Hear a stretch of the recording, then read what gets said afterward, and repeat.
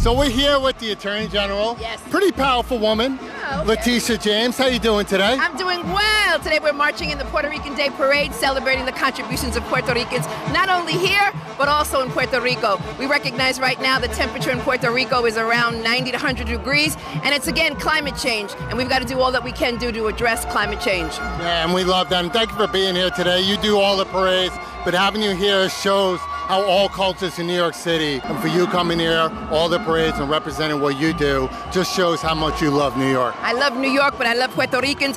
Boricuas! That's right. We're right here with Letitia James, right at the Puerto Rican Day Parade.